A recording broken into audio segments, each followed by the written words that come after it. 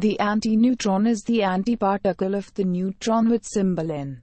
It differs from the neutron only in that some of its properties have equal magnitude but opposite sign. It has the same mass as the neutron, and no net electric charge, but has opposite baryon number.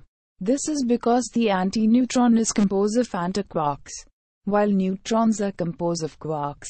The antineutron consists of 1 up antiquark and 2 down antiquarks. Since the antineutron is electrically neutral, it cannot easily be observed directly. Instead, the products of its annihilation with ordinary matter are observed.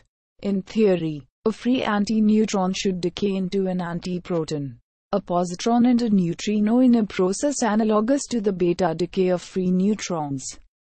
There are theoretical proposals of neutron-antineutron oscillations, a process that implies the violation of the baryon number conservation. The antineutron was discovered in proton-antiproton collisions at the Bevatron by Bruce Koch in 1956, 1 year after the antiproton was discovered.